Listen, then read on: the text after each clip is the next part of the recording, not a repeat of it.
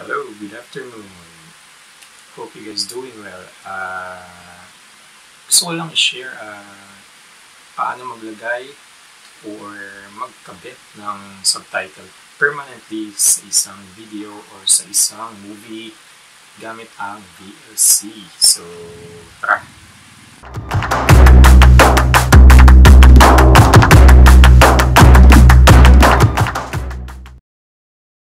Hello, so what's up? I'm back guys. Eto, using VLC, no, mag-hardcode tayo or hardcode. What is hardcode? So, yung hardcode ay hardcode subtitle. Yun yung permanent subtitle na hindi na siya na-edit, hindi na siya natatagal on and off. So, hardcoded na siya. So, yun. So, using VLC guys, sa VLC tayo, if you don't have any software and you only have this VLC, so there's a way. So pero kung wala kayong VLC, pwede nyo i-download yung VLC using Google. So magaan lang yun guys, mabilis lang i-download if ever na wala kayong VLC, no? So itong video na to mag-focus lang sa VLC, okay? Hardcoding subtitle using VLC. So, VLC guys. So, let's go. So, yan. Wala kayong VLC. Kunyari, i-download nyo lang using yun sa Google. Download nyo lang yan. VLC. So, yan. Yan na yan.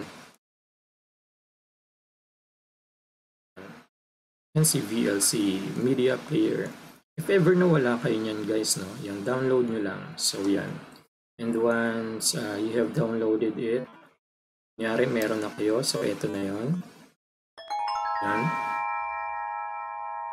So yun na nga, mag-hardcode tayo, no? Or magkakabit tayo ng subtitle sa isang pelikula using this VLC.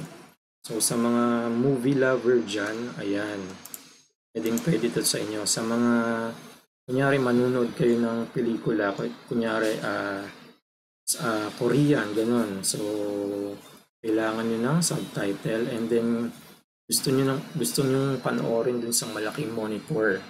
Walang subtitle yon. So, gusto mo may subtitles. Nasanay ka sa subtitle. So, ito yung way na malalagyan mo siya ng subtitle permanently. Kaya kahit gusto mong manood din sa monitor, pwede.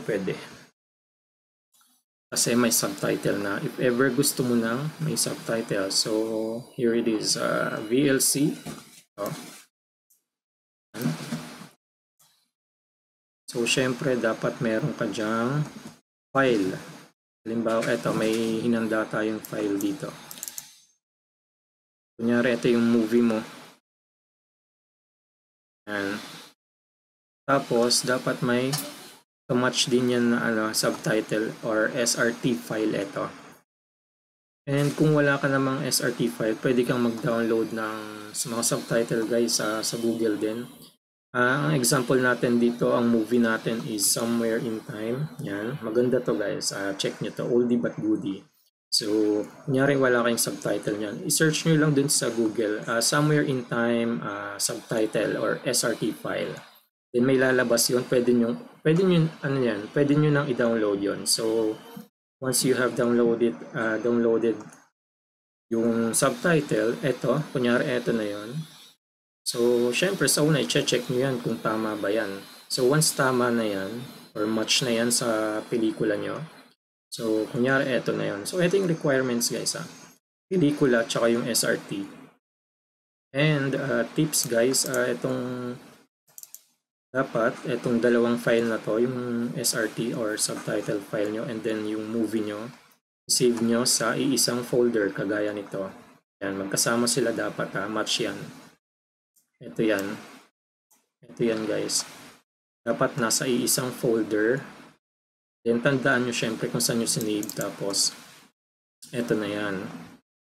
So, nasa sa inyo na kung i-rename nyo pareho or kahit hindi. Kahit hindi na, hindi naman may nakalagay dito 1080p, so hindi sila pareho. So it doesn't matter na. So, yan. And then, once meron na kayo nun, subtitle file, and then the movie, yung movie nyo. Halimbawa, MP4. Ayun na, buksan nyo na tong buksan nyo na tong si VLC. And then, media. So, ito na yun guys ha. Binuksan nyo na halimbawa si VLC. Punta kayo sa media. Then, stream. Wala kayong ibang pupuntahan dyan ha. Wala. So, sa media, then stream. Yung convert, hindi rin. So, stream. Then, lalabas to. I-add nyo. Add nyo yung pelikula, yung file. Yan. Ito yon. So, ang kagandahan doon, pag sinave nyo sa isang folder, hindi nyo nahanapin kasi kusang lalabas yun. Kagaya nito. So, all you have to do is click na lang. I-click nyo na lang to. Yun yung kagandahan doon kung bakit nyo ilalagay sa isang folder. Kasi ito na yan. No? So, hindi ka na magaganito. Hindi ka na maghahanap kung saan yun. Yan. So, hindi na. I-rerekta ka na niya. So, ito yun na. Somewhere in time. Ayan. So, click nyo lang yan. Double click or open. Ito na yung file ng movie nyo. Ang susunod, hanapin natin yung, ipasok natin yung subtitle, yung dinownload nating SRT file, yun. Ito, check, browse. Automatic na rin, yan. Yan yung kagandahan guys pagka naka-save sa isang folder. Hindi nyo nahanapin, so i-click nyo na lang, yan. So once again, double click and open. So yan na yan. Then stream. Okay. Ito dapat guys ha, yung movie file, yung subtitle file, and then stream. And then, lalabas yung source. So, what is source? Yung pinanggalingan guys. Yung pinanggalingan ng pelikula nyo, ng movie file nyo, and then yung subtitle file, pag-iisahin niya. Okay, so yon. Ito na yon. Then next. Yan. And then, kung kanina yung source, ito naman destination. Yung patutunguhan ng file nyo. So, ito yon. Kung anong nakikita nyo dito ay as is lang yan. So, file yan. Then add. Browse. Ito na yon. Yung destination. Kung saan nyo gustong i-save. I-browse natin. Ito yon. So, i-click nyo yan. Then, i-rename nyo. Halimbawa, with subtitle. So, halimbawa, yan yung gusto nating ipangalan with subtitle para hindi kayo malito. With subtitle, and then yung importante rin, MP4 guys, .mp4 ha. So again, i-click nyo lang to. I-click nyo lang yan, tapos i-rename nyo. Mas maganda kung with subtitle lang ipangalan nyo para hindi kayo malito. Na yun yung hardcode nyo. And then, dapat may .mp4. So, pag okay na yan, i-save nyo. Then, ito yung destination, yung patutunguhan ng file nyo. So, sa ating case sa dito sa desktop. So, yan. Yan yun. So, i-next nyo. Next. Okay, malilito. Sundan nyo lang yung video. So, next. Yan. So,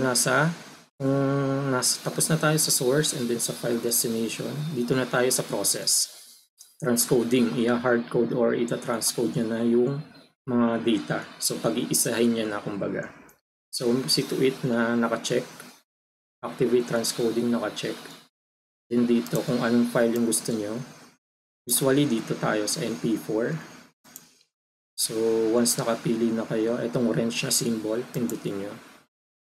As is lang yan. Kung ano yung pinili yung file, yun na yun, MP4.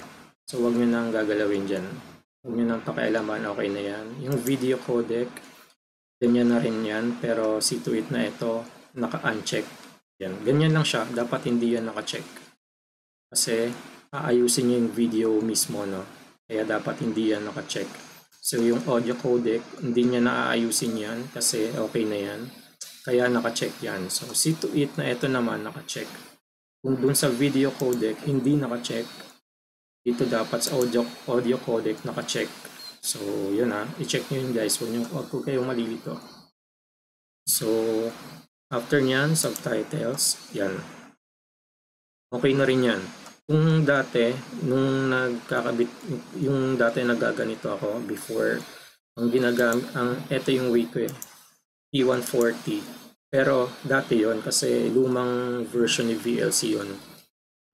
Yung mga bago ngayon, nag-update na siya. So, hindi na siya ganito. Mas pinadali niya na. So, dapat lang kasi nga nag-update. No? So, ito na yung bagong VLC yan. Ganyan na yan. Dapat naka-check yan pareho.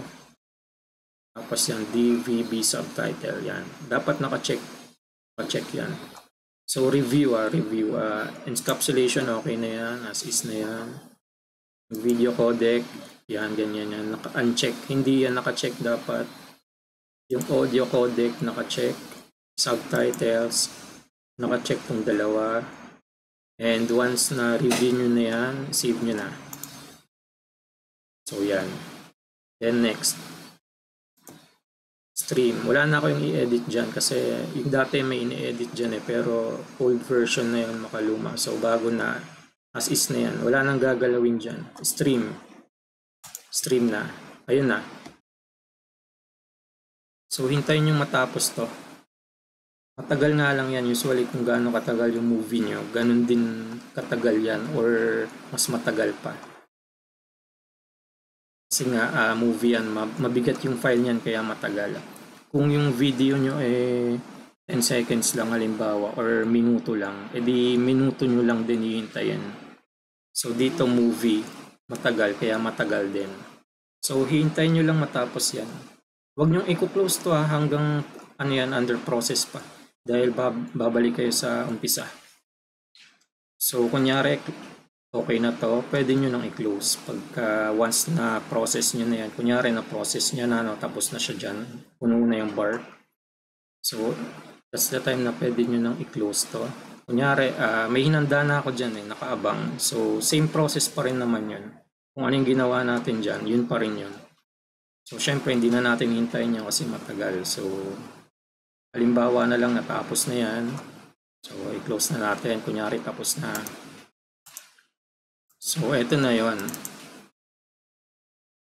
Yan. Yung ginawa natin, eto na yon. Ayan na. With subtitle na. Pero hindi yan tapos. Kasi nga, close natin. Yan. Pero eto yon. Kung hinintay nyo yun, eto na yon. And then, 100% okay na yon. So, burahin muna natin yon. Tapos yung nakaabang, eto na yon. So, kunyari, eto na yon. Kunyari, ito na yan. Tapos, ito yung source natin kanina. Yan. Buksan natin. Wala pang subtitle yan.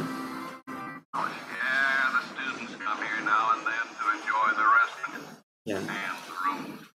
So, wala pang subtitle yan. So, yan. Wala pa yan. So, puntahan natin yung ginawa natin. Ito. Ayan, meron na. So, nakasync na rin yan. Yan. So, permanent na yan. Permanent na yan. Kahit saan nyo buksan yan. Kung gusto nyo ipanoorin sa TV, meron na yan. Kung talagang gusto nyo ng subtitle. Yan.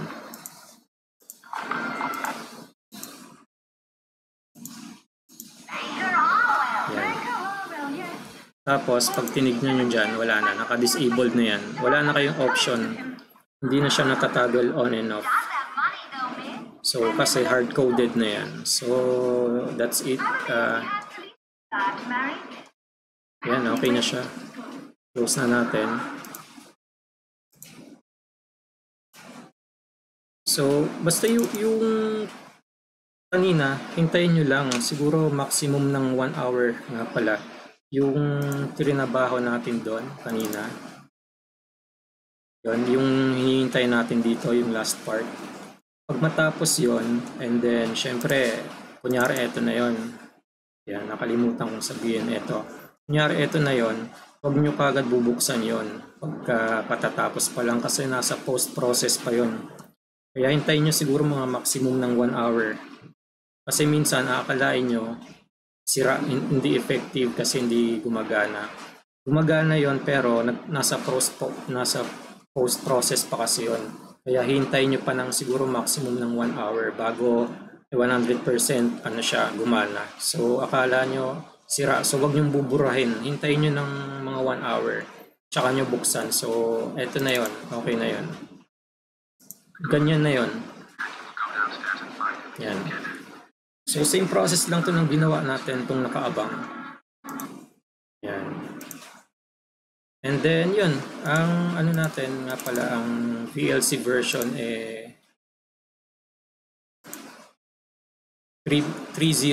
Yan, 3.0 3.0.10.